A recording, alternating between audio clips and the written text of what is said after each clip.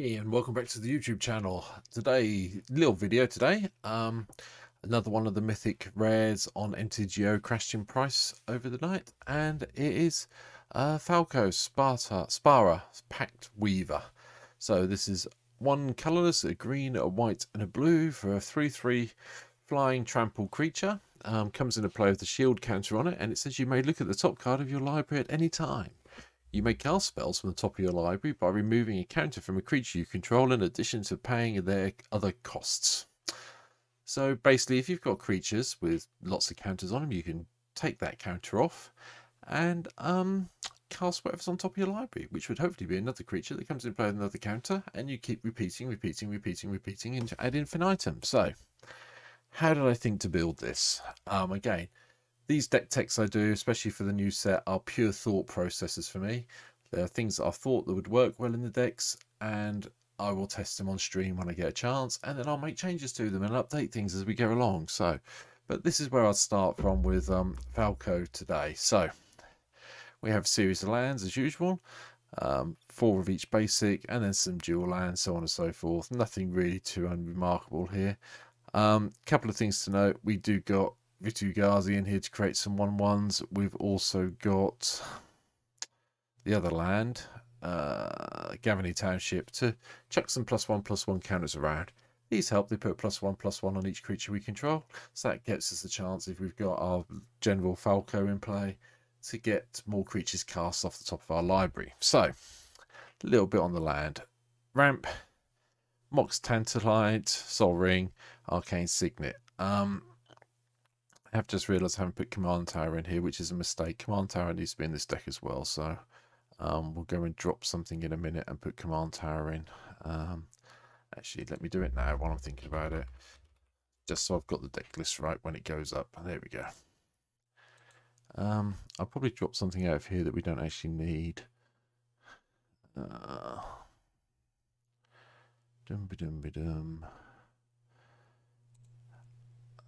We'll think about it. I might just drop a land. We'll just drop a forest for now. There we go. Right, okay. See, not infallible. Do these things on the fly as we go along. So, I then thought about things that worked well, giving us counters. So, what I put in the deck was a lot of the new cards from New Capenna that come and play with shield counters on. So, you'll see most of the shield counters in here. I also snuck in Broker's Ascendancy at the end of your end step. At the beginning of your end step, put a +1/+1 counter on each creature you control and a loyalty counter on each planeswalker. I thought that could be quite useful, so that's the reason that's in there. Likewise, the other enchantment that chucks +1/+1 counters around is Felidar Retreat. Chuck this in mainly, get the landfall trigger, put +1/+1 on everything. And at the end of the day, if things get tough, you've got the ability to make some cats instead of putting the +1/+1s around. So that's why that's there. The other thing that goes along with this is Hardened Scales. Hardened Scales, as we all know, has seen a lot of play in Modern. It's seen a lot of play in Commander. It's seen a lot of play where it's been legal, including Standard when it's legal. It's quite good in this deck. We've got lots of things that do +1. They care about +1/+1 counters, so it works out quite nicely. Getting an extra +1/+1 counter means you can get 2 triggers off your Falco if you need to. So, hey, it all works. So, to start off with, along with the 3 mana ramps here, we put Birds of Paradise in. I've got Cultivate in. I have got Kadoma's Reach in here, just so we can go and get the land we need. Notice it's heavy at the 3 point and 4 point. The rest of the deck dies off from that point, so I'm not too worried. It's making sure we get up to 4 mana and we can cast most of our deck then. So we did that, and I was like, right, how are we going to make this work? So, long time ago in Khan's block, there were these things appeared. Outlast. Put some mana cost, tap it, put a +1/+1 counter on this creature. Whenever you activate Herald of Anthenza, put a 1/1 warrior creature in token of play. That's that one, so that's okay. But some of the other ones get good. So, you got anything with a +1/+1 counter on it, those creatures have first strike. Can get flying with the Asban Falconer, and can get lifelink with a Battle Priest. Also, if I can find it, here it is. Longshot Squad gives some reach, and I can't remember the name of the last one. There's another one somewhere. Tusker Captain, there you go. they got +1/+1 counter on them. They get trample.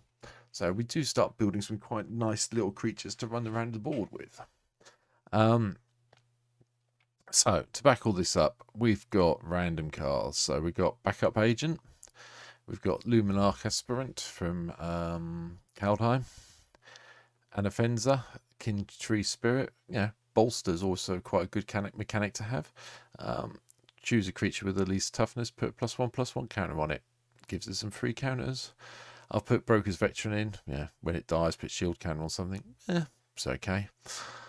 Incubation Jurors here. It gets +1/+1 counters. Also helps with the mana fixing. Catilda's here. Get to 6. Put a load of +1/+1 counters on everything we control. And notice humans. Any humans we have in play. We've got a few humans. There's not hundreds, but there's a few kicking around. Gets tapped for mana as well, so that helps as well. Simic Ascendancy's in here for a bit of a laugh. We can just make some +1/+1 counters. We can get 20 counters on it. We win the game. Gives us a backup win condition. Don't expect that to come off that often. But, you know, we'll see what happens. It'll be there. Wing Shield Agents there, mainly because it gives the shield counter. Comes in with shield counter. Flight Rigging, so I'm still trying out the Hideaway lands from the new set. From the Hideaway enchantment, sorry, from the new sets. We're still trying that. Growing Rights to help, you know, a little bit, get some extra mana if we need it. Cheaper version of Gaia's Cradle. I've chucked in Yin Yang Wildcrafter because anything with a +1/+1 on it becomes tappable for mana, so we can't complain at that. Kadoma's Reach, the captain I've already spoken about. Jade Light Rangers here just because it can explore and explore again. You get some +1/+1 counters itself, so that's fairly good.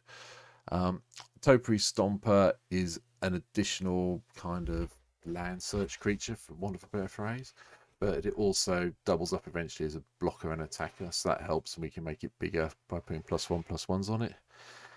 I just like fish. I do a lot of fishing when I'm not playing Magic, so we figured we might as well get the fish card in, and then get some tokens amongst it. So we'll see what happens. Hadana's Climb, same reason as the other one, but it chucks +1/+1 counters around until it flips. Note you can just chuck +1/+1s at everything and make sure that none of the creatures have 3 on to save it flipping. But then at the end of the day, if you need it to flip and do the transform and what have you, it's all good. Yeah, it's Oko. I'm playing group blue-green. There's blue-green in the deck. We'll play Oko just for the sake of Oko. Condrix commands in. We can bounce a creature, chuck some +1/+1s around, shuffle some cards into our library if we need be. It's all good. We've gone through them. Shieldmate, because it comes in with shield counter or no other reason. Swooping Protector, because it comes in a shield counter, no other reason. One Day of Judgment, just to clear the board if we need to. Spark Double comes in. If you copy a creature, you get some +1/+1 counter on it, so that kind of helps already. And obviously, if it copies something that isn't a legend, it doesn't become legendary. Undercover Operative, same idea, but it comes in with shield counter on it. Elegant Entourage. I've decided to try this one out. Under your control, target creature gain. Other than that, it gets +1/+1 and gains trample until the end of turn. So we thought we'd give it a go. And it's a 4/4 for 4 basically, so it's not the worst thing. Explosive Vegetation, I mentioned. Oh, excuse me. Glittermonger for some treasure. Long Shot Squad for the reach. Rampant Rejuvenator. I was kind of hoping to play this when I had Hardened Scales in play or some way to put lots of +1/+1 counters on it, because when it dies we can go and put all the basic lands into play. That was the idea of that. Voice of the Vermin just basically comes in with a +1 shield counter on it, and then it makes creatures have base power and toughness 4/4 until the end of the turn, so that's quite interesting. Not sure. Haven't played Brago in a deck for years, so I figured we'd chuck Brago in here and see what happened. But no other reason. It's also flying, so it's quite good. Lenor's in here to chuck some +1/+1 counters around. Helps with the casting. Rabble Rousing, again, same reason I wanted to keep on trying out the Hideaway enchantments. Archangel of Thune, if we gain some life. It's got a life link, we can check +1/+1 counters around. There's not a lot of life gain in here, to be fair, but I figured it was worth trying out Archangel. Cathar's Crusade is fantastic in this deck. Put a creature into play, put +1/+1 on everything. Put a creature in play. Put another +1/+1 on everything. Yeah, you should be able to cast most of your deck off this with a bit of luck. Same with Erdrus, that comes into play and chucks a load of +1/+1s around. Time Wipe is another Wrath effect, that's our second one. It also bounces a creature back to our hand before we cast it, so that's quite good. Ajani's here because he chucks around +1/+1 counters. Rosalek is here because when comes into play, puts a couple of +1/+1 that's on another target creature, and then you get to proliferate when it dies, so not the worst thing in the world. Going forward, Spectral Warden, I'm not sure. It was cheap. I have no idea what it does, but we'll work out as we go along. But it gets 2 shield counters, so I'm not going to complain too much. Consecrated Sphinx is here just for some extra card draw. Jace is here because whenever I draw my second card each turn, I get to put a +1/+1 counter on a creature. Again, not sure this is going to work. Don't think I've got that much second draw. In fact, I haven't got any second draw, so we're going to take this out now. And we're going to replace it with something useful. Let's chuck the 26th landing. We'll put Command Beacon in. That's better. Right. Primal Bounties here. Creatures +1/+1 counters. A bit of life gain, which does trigger, obviously. Does help with the Archangel as well. Pummelers here, some shield counter on it. Yeah, fine. Clean Up Crew. Enters the battlefield. I'm not sure why I played this, but it's a bit removal. Takes out an enchantment, takes out an artifact. Gain some life. We can bounce it in and out a little bit with Brago, so we get repeat effect. That's fine. Dragon Lord's here to stop things being people casting things during my turn, so it helps a little bit. Avacynth gives everything indestructible. Myojin of Towering Might comes into play. You can take the indestructible counter off it and chuck a load of +1/+1 counters around, so that sounds good. Great Henge. You all know what this does by now. If you don't, then where have you been for the last 3 years? Yeah, this automatically puts +1/+1 of counters on creatures when we cast them. And then to find it all off, Hydroid Crassus. Gain some life, draw my deck, get a load of +1/+1 counters on it. So that's basically the deck where I'm going with Falco. I'm not sure how well it's going to work, but we'll be testing it out stream sometime. Maybe, well, won't be Tuesday, so I won't be streaming on Tuesday. And hopefully you've watched the other video I've put up. Well, I'll put up tomorrow to replace the stream, because this is going up Monday and there's a surprise video going up on Tuesday, which replaces the stream because I'm not streaming. So maybe we'll test it out Thursday night and we'll see what happens then. Anyway, thank you for watching this. I hope you all stay safe, take care, and I'll see you on Twitch, which is linked below, along with the deck list for this, sometime soon on my Twitch stream when I'm next streaming. Thanks for watching this. Take care. Peace out. Take care. Bye.